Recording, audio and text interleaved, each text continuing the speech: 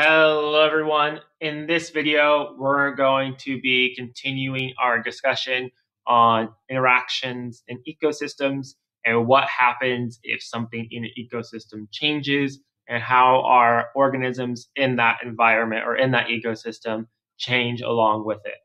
In our last video, we kind of discussed in a closed environment with our aquarium where nothing could really go in and out because it was enclosed, that if a producer dies, eventually everything in that ecosystem will die because everything depends on a producer.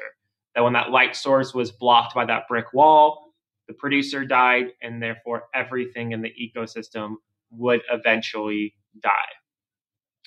So here is a river ecosystem, or an ecosystem that's very similar to a forest or a grasslands. And we're going to discuss what happens in a non-closed ecosystem where our organisms are able to roam more freely. And so I'm going to first start by drawing our energy flow arrows to make kind of our food web to have a better understanding of how our organisms in this ecosystem are connected. We always start with our sun. Our sun is the beginning of our ecosystem because it gives energy to our producers. So I'm going to draw an arrow from the sun pointing to the producers. The arrow points to where the energy is flowing, so it will go from the sun and it will point to the producers. Now, for this example, let's just say every bush has an arrow pointing to it.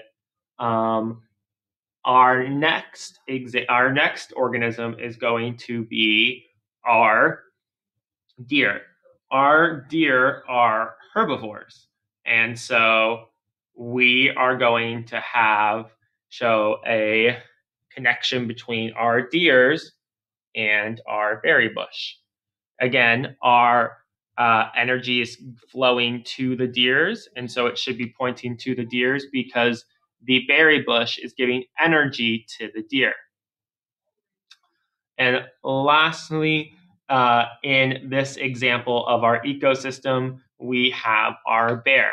Our bear is omnivorous, and so it's able to get energy from both plants and animals.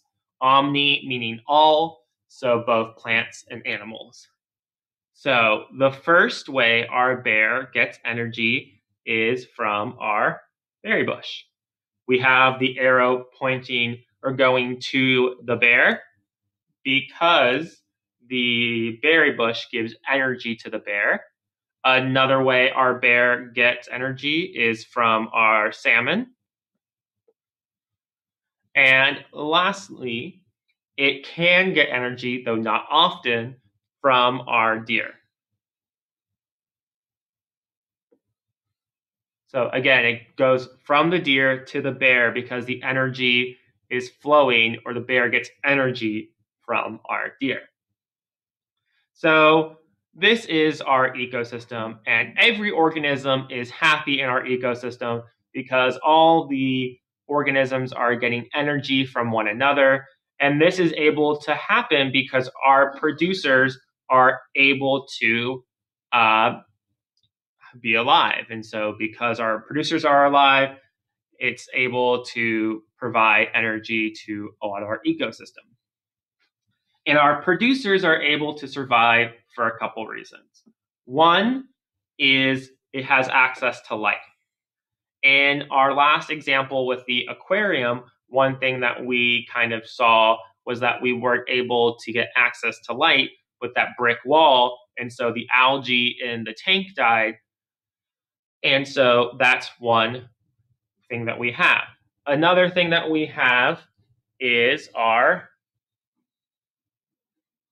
clouds, and our rain clouds are going to represent rain. Our soil, part of the way our producers survive is through nutrient-rich soil.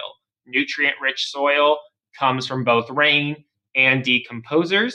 I didn't put any decomposers in this small example of our food chain, but decomposers and rain help the soil stay nutrient rich. And so with nutrient rich soil and the sunlight and light, our producers are able to live and are able to help produce energy for the rest of our living ecosystem.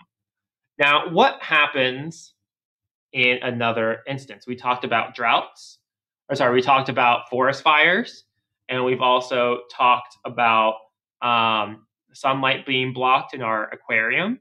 And today we're going to be talking about a different type of unfortunate occurrence, which is droughts.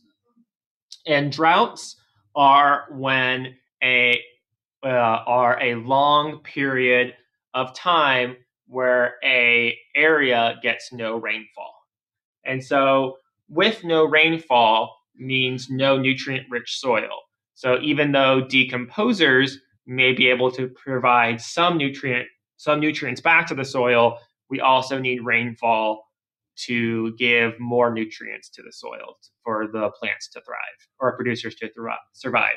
So we do have the sun, but our drought means no rainfall, which means no complete nutrient-rich soil for our producers to survive.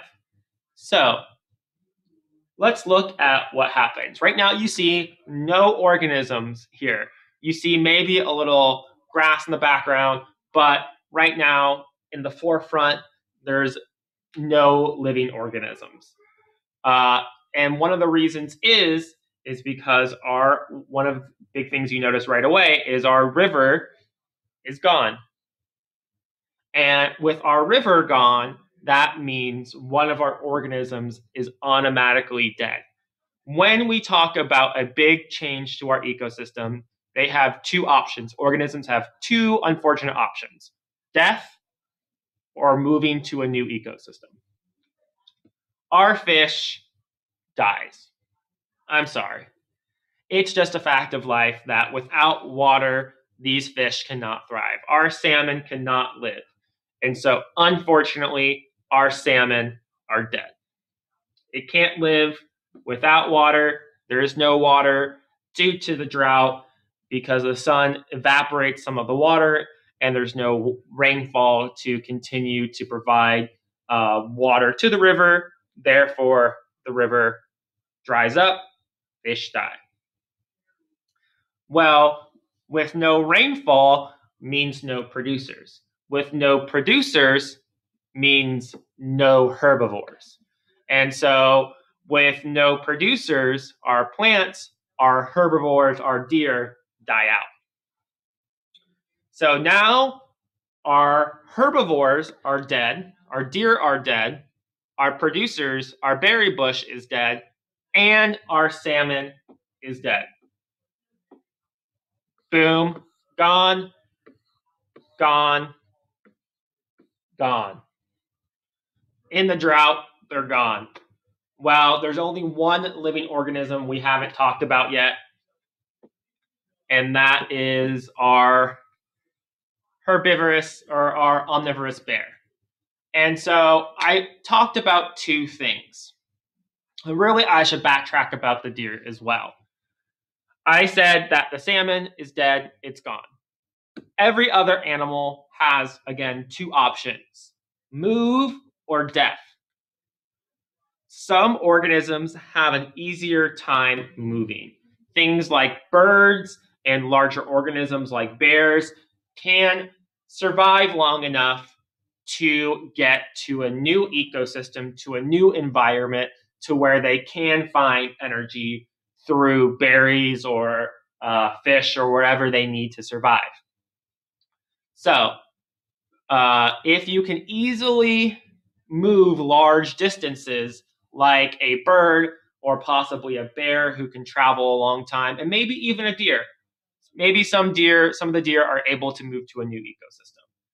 However, if they can't move long distances, so maybe things like grasshoppers or rabbits or some of these other smaller organisms, they'll just die out. They meet their unfortunate demise.